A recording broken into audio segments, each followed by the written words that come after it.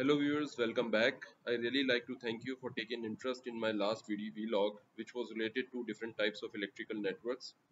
Our today's vlog is related to a part of electrical network and that is medium voltage network.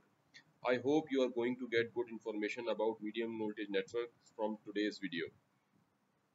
In our last vlog, we have learned how power is generated at the power stations, how it is transmitted using the transmission and subtransmission networks, how it reaches the consumer sites using the medium voltage and low voltage networks.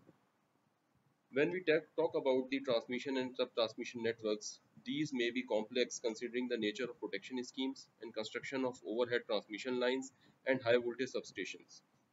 However, medium voltage network plays an important role in the whole transmission and distribution scheme because this is the level from where the consumers actually started to consume the power. So now we take a further deep dive to learn about the medium voltage networks.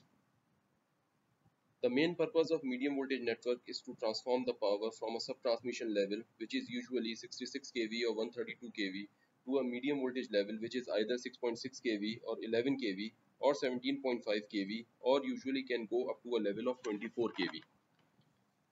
As we have learned earlier, for this transformation, power enters in a high voltage substation, which can be an indoor or outdoor type. This is one of the example of 132 kV substation. After passing through different electrical components such as high voltage circuit breaker, CTPT and surge arresters, power enters into a step-down transformer which reduces it from a level of say 132 kV to 11 kV. From transformer, 11 kV power enters into a 11 kV switchboard which is located in a switchboard room inside a high voltage substation. To have further clear understanding, we can take help from a power SLD.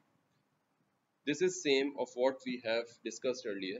Power flow is from high voltage circuit breaker to a step down power transformer from where it enters to the incoming circuit breaker of the 11 kV switchboard and then is distributed to a consumer sites using the 11 kV outgoing circuit breaker which are shown in the lineup here. When the power leaves the 11 kV outgoing circuit breaker of the switchboard, there are two ways of distribution, either using the overhead distribution lines or using the underground cables. First, we take the example of overhead line. Cable from 11 kV switchboard reaches the 11 kV pole structure and is terminated into the overhead conductor for further distribution. In case of distribution using the underground cable, we can take the example of kiosk substation. Power enters and leaves using the underground cable. This scheme can be a bit different for industrial sites having their own generation at medium voltage levels. A medium voltage generator typically looks like the one in the picture. In this scheme, power from 11 kV generator goes directly to the incoming circuit breaker of 11 kV switchboard.